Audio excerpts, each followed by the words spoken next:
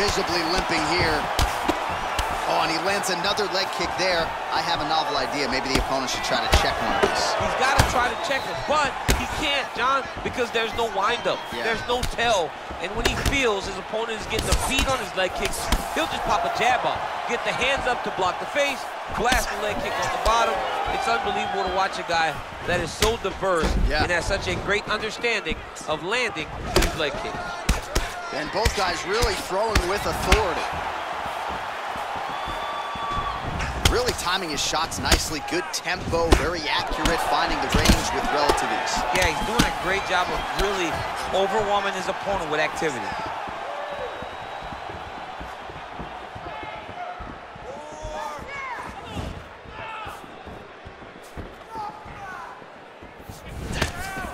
Good stick.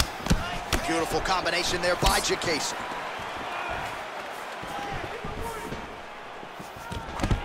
Wow, actually got the takedown. Working off of his back here. Looks like he may try to hip escape. All right, side control now. We'll see if he can advance position. All right, well, both fighters pretty comfortable on the ground, DC, but you got to be very careful hanging out here for too long if you're his opponent. Well, there are few things more fun to watch in mixed martial arts than these type of transitions and scrambles on the ground. High-level grappling can really be entertaining. Beautiful movement, hip work on the ground here, just outstanding with the transitions. He is not staying in one place on the ground, and that's very important. All right, he's trying to control posture here. Now trying to hip escape. He's just trying to move out of this position off the bottom. Man, isn't it fun to watch this dude work on the mat? He's unbelievable how fluid he is in his motions on the mat. A lot of top pressure being applied here as he works out of side control. The horn sounds for the end of round one.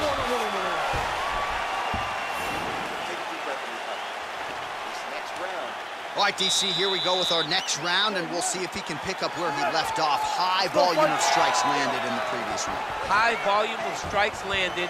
He was able to be accurate, but also very, very active in his approach to the start of this fight.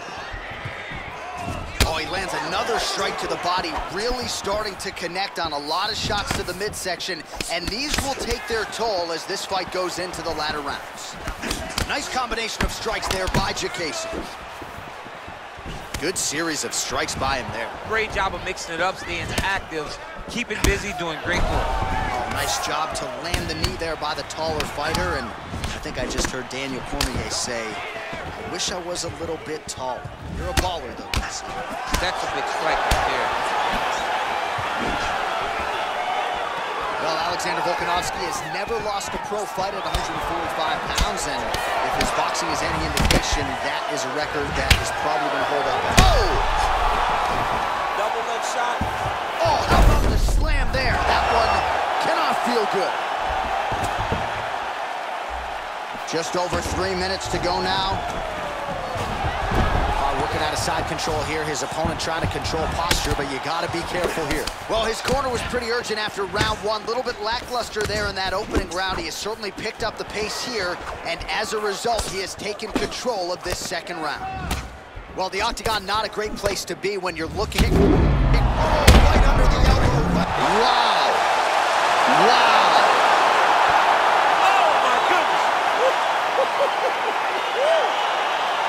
Again, the winner here was so aggressive with his onslaught. He wanted to make sure he kept the judges out of the equation. Mission accomplished on that front as he gets the TKO victory here tonight. Not every day you see a fight end due to a body kick like that. He used a lot of body work to slow down his opponent. Once his opponent slowed down, he was able to really impose his will on him and get the finish in such a high-profile fight. So a big win for him here tonight, and a big statement made with that TKO. Let's see how the promotion chooses to matchmake him moving forward. Ladies and gentlemen, referee Dan Mergliata has called a stop to this contest at 2 minutes, 30 seconds of round number 2.